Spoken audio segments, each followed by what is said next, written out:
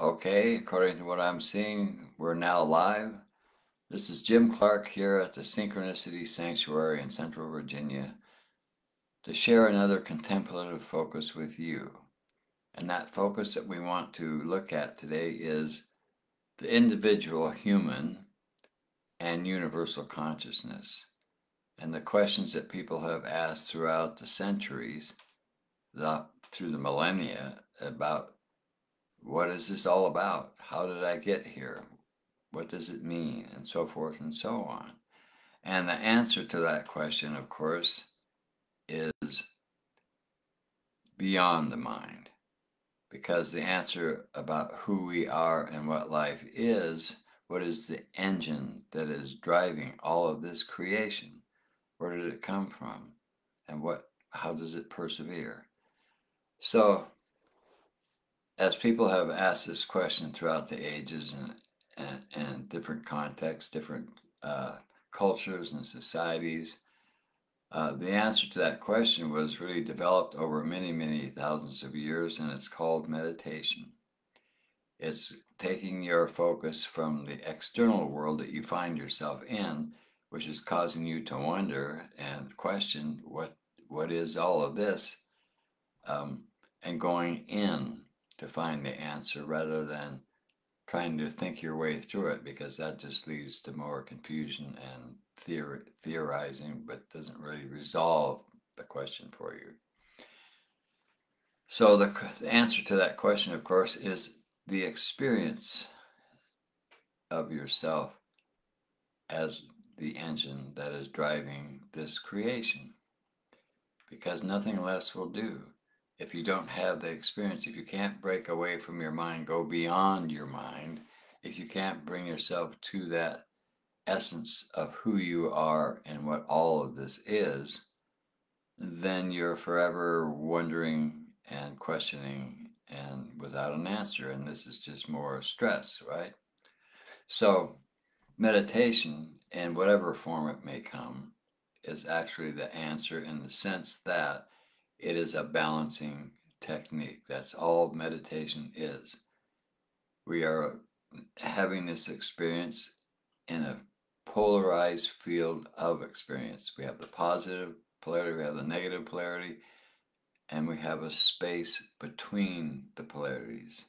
And it is that space between the polarities that allows us to go in and open the door to experience who we really are behind all of this show, all of this experience as a human being. And of course, that's what synchronicity is all about. We teach meditation. We have our own system of meditation. It's not the be all and end all, although from my experience, it certainly does work well, and it takes a lot of the work out of meditation, allows you to get your focus into it without trying to memorize a mantra or to keep your mental focus on just one thing.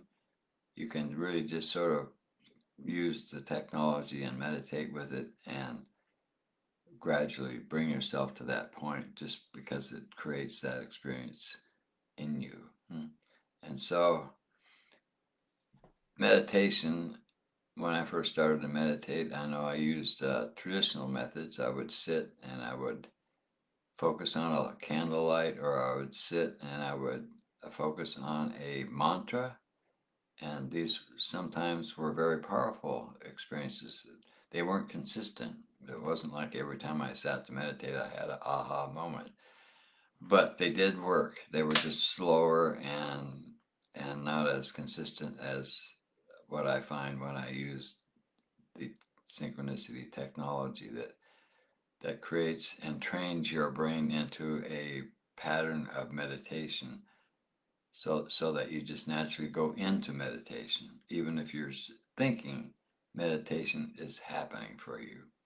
And I've had some tremendous breakthroughs with this technique, this technology, and I still do. So to answer these questions about who we are and what it's all about, is not something that can be told. I mean, you can try, but it won't have much impact because it's still a concept. It's at the level of concepts. And the mind is, as my teacher said, an illusion generating machine. And that's what it's for. It thinks and thinks and creates and creates. It's, it's amazing how creative the mind really is. And that's a very positive way to look at the mind. But to go beyond the mind is to just give it a rest. And in order for that to happen, you must have, you must quiet yourself down, your body and all the noise in the body that's created from imbalances on the physical level must be addressed. Your emotions and all of the conflicts and stuff that are playing out at that level of the human experience must also be resolved and quieted down. And your thinking mind, of course, must come to rest. You must allow it to be what it is and not to fight with it, but to entrain it to just take a break. And this is naturally what happens with practice. And this is what people have done throughout the ages. You meditate and it becomes a lifestyle. It's something you do every day, like you get up and you have breakfast. Same thing. It's something that you just do every day, and gradually you develop that meditative profile, if you will, that's you, and it becomes you, and you start to experience a presence of yourself that is beyond description. It's not of the mind, it's not a concept, but it's something that is energetically present and tells you that there's much more to you than meets the eye. Huh?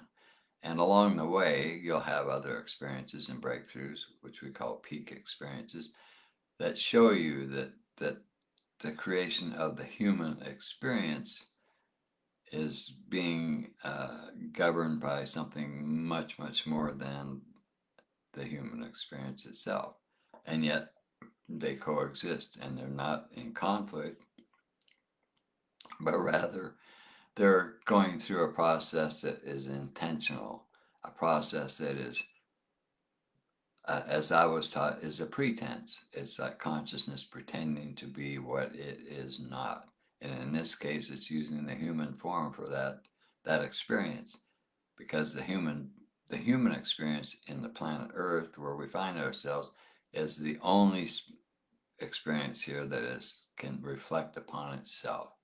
And that is where the questions come from. This is where people wonder and want to get an answer. First, they want it mentally and they want it conceptually.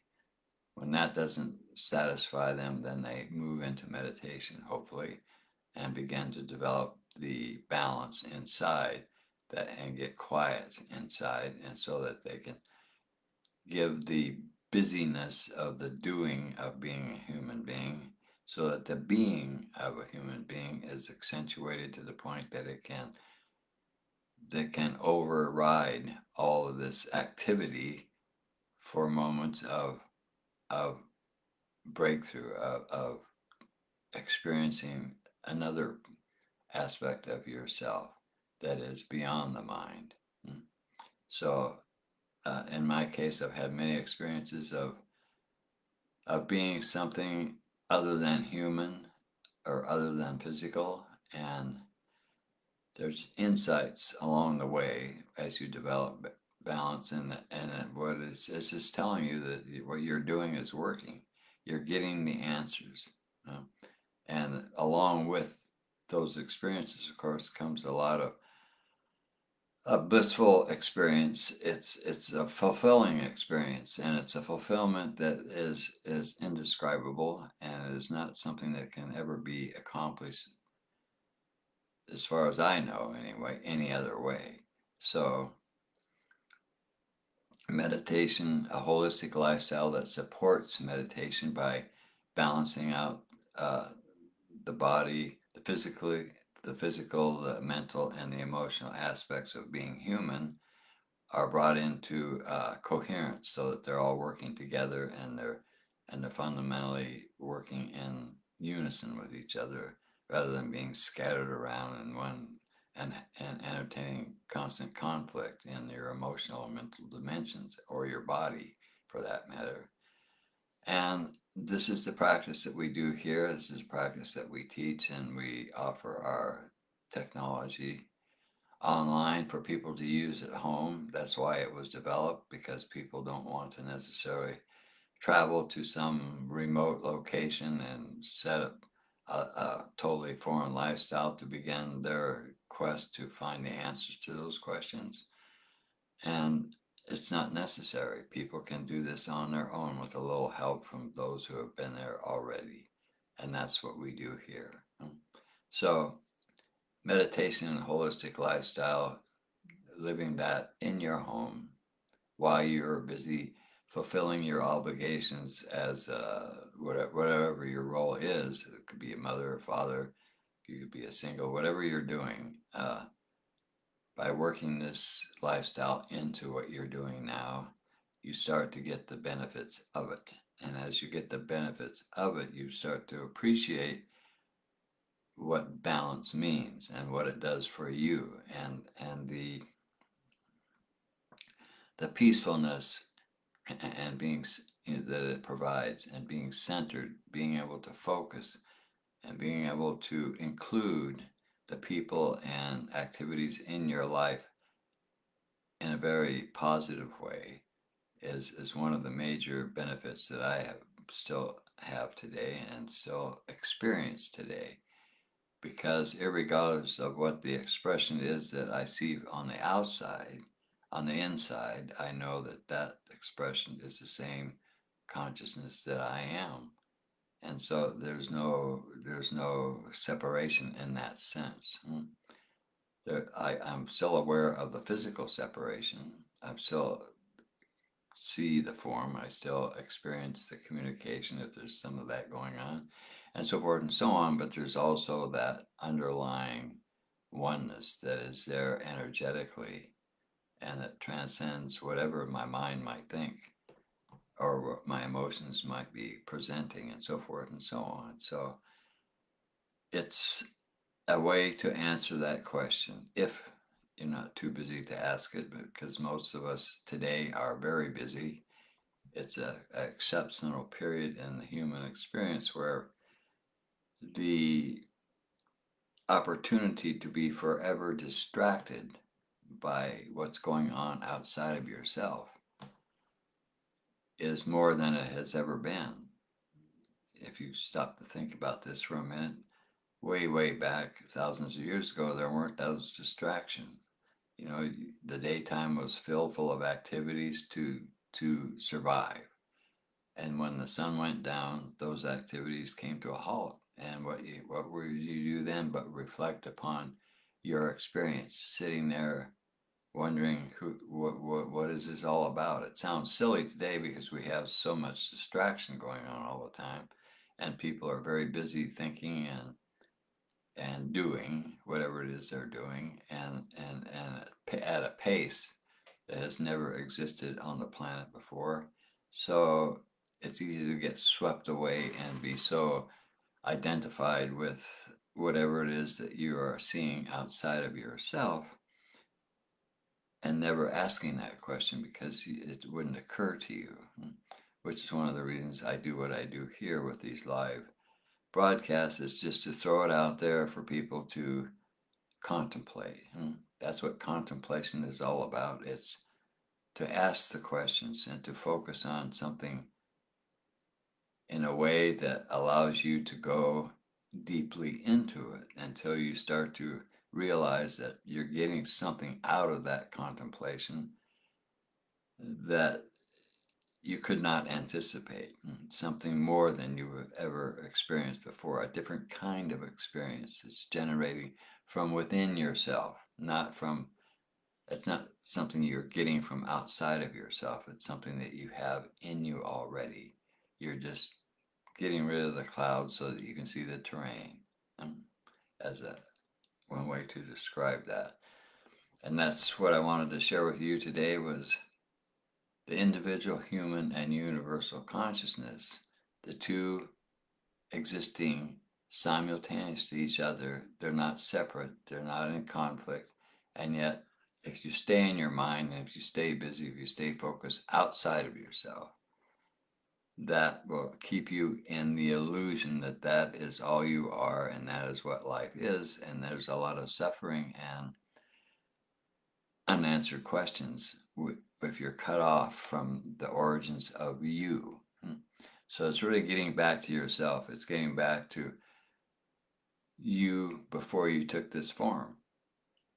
And in that experience, however it may show up for you, there is an answer that cannot ever be described, but the one that is the only answer, that is fulfillment.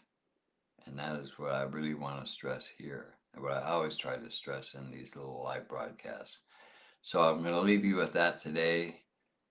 Contemplate yourself and your experience and what life is for you and what is it all about. And if you don't meditate, I urge you to find a meditation that you like, experiment with it, and take yourself into the journey of resolving the answers to these universal questions that we've been asking for forever. All right, so thank you for watching, and I hope this has been of some service to you in some way. And I'll be back again next Monday morning with another broadcast and another contemplation to share with you.